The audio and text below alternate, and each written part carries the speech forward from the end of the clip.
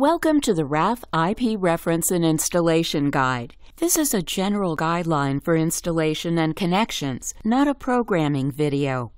In this video, we will define VoIP and required components of a two-way communication system in elevator landings or areas of refuge, stairwells. Discuss two basic VoIP installation types, non-supervised and supervised. Review required supervision per NFPA 72 code. Chapter 1. System Definitions. VoIP, also referred to as IP, stands for Voice over Internet Protocol. VoIP is the ability to provide voice over a network or Internet connection. To make a call, a telephone is connected to a network cable rather than a phone line. This is not to be mistaken with phone service provided by a local cable company, such as Spectrum or Comcast, where you are connecting to a phone modem. In order to install an IP callbox system into a building, you need an IP network with Internet and a firewall, a building router, and a network switch. The building's network must also be on a backed-up power source.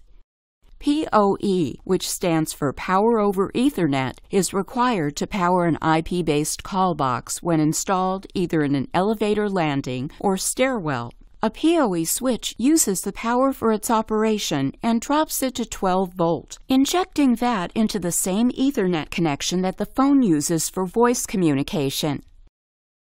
Chapter 2. IP Communication Systems and Requirements.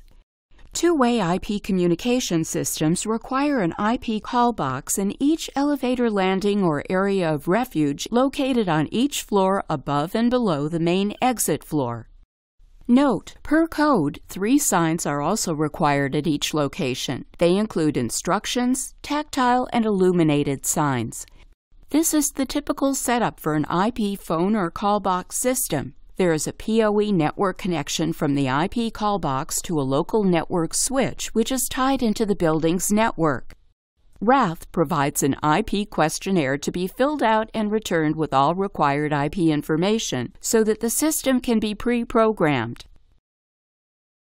Chapter 3. Non-Supervised System Installations. The components for this system include 2100 series IP callboxes, an IP command center base station with distribution module, power supply, RP7700104, router, network switch with PoE ports, and Cat5e communication cable, at minimum. This is the wiring demonstration for a non-supervised IP system. The IP callbox will directly connect via the Cat5e run. It is terminated with an RJ45 connection on both ends. The IP callbox is also powered from this PoE Plus connection. The phone requires standard programming for operation. It also requires the IP information to be programmed via laptop. Take the Ethernet connection from the IP callbox to the local network switch. This local network switch is then connected to the main floor network switch and/or router. Connect the IP command center's distribution module to the building router via an Ethernet cable. This router will then connect to the main floor network switch via an additional Ethernet cable. Note, for larger buildings over approximately 300 feet, an additional network switch is required to extend the network. Connect the WAN port of the VoIP interface card inside the distribution module to the building router via an Ethernet cable. Plug the power connection of the distribution module into the RP7700104. Run a single twisted shielded pair from the distribution module to the command center. If there are multiple lobby stations, run an additional pair to each lobby unit from the distribution module. Chapter 4. Supervised System Installations. The code requirements in this section are from NFPA 72-2016. This code references system integrity and power requirements. The components for this system include 2100 series IP callboxes, an IP command center base station with distribution module, power supply, RP7700104, router, network switch with PoE ports, Cat5e communication cable, at minimum, IP supervisor, 2500 VoIP-M, and an uninterruptible power supply monitor, 2500 UPS monitor. This is the wiring demonstration for a supervised IP system. Note, the initial wiring setup for a supervised system follows the same steps as the non-supervised system. Take the Ethernet connection from the IP call box to the local network switch. This local network switch is then connected to the main floor network switch and/or router. Connect the IP command center's distribution module to the building router via an Ethernet cable. This router will then connect to the main floor network switch via an additional Ethernet cable. Note, for larger buildings over approximately 300 feet, an additional network switch is required to extend the network. Connect the WAN port of the VoIP interface card inside the distribution module to the building router via an Ethernet cable. Plug the power connection of the distribution module into the RP7700104.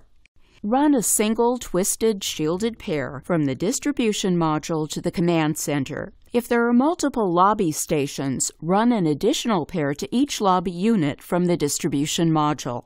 Connect the 2500 VoIP-M to the building router via an Ethernet cable. The 2500 VoIP-M pings all of the system devices on the network to ensure functioning communication pathways. Plug the power connection of the 2500 VoIP-M into the RP7700104. Run the relay contact of the 2500 VoIP-M to the fire alarm panel. Run the relay contact of the UPS monitor to the fire alarm panel. Plug the power connection of the UPS monitor into the RP7700104. Chapter 5. Connecting to the outbound phone line.